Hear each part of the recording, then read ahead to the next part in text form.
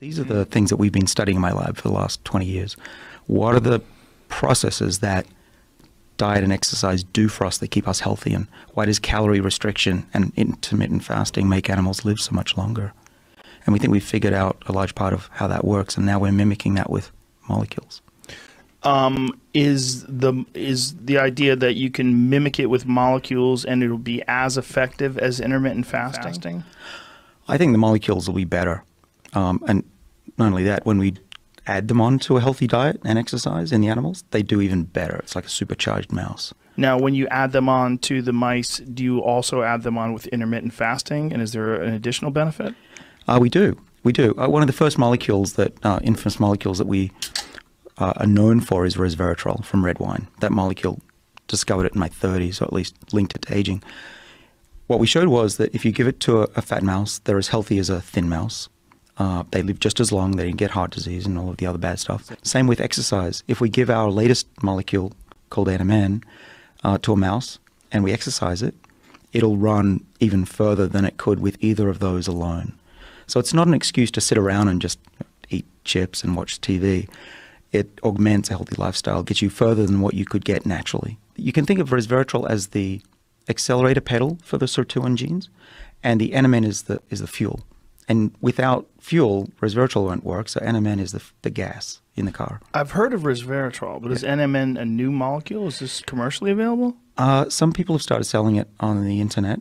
The fucking internet. It's related to NR, which is sold by a bunch of companies. NR? Yeah, nicotinamide riboside is a supplement that raises the levels of a molecule called NAD. I feel like I should make a shopping list. So get a pen. So while you're writing that down, Joe, so the sirtuins, okay, get this. So sirtuins need NAD to work. Without them, they don't work. In fact, if you don't have NAD in your body, you'd be dead in about 30 seconds. It's a really important molecule. But as we get older, we lose NAD. So by the time you're 50, like I almost am, you have about half the levels of what you had when you were 20. So that's not good.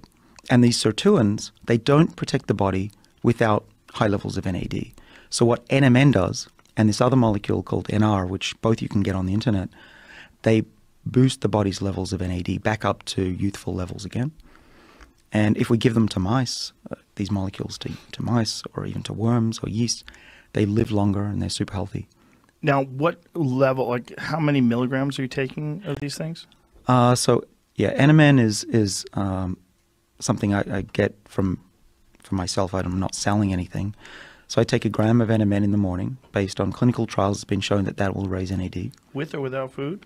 I take a little bit of yogurt that I make myself at home just to settle me.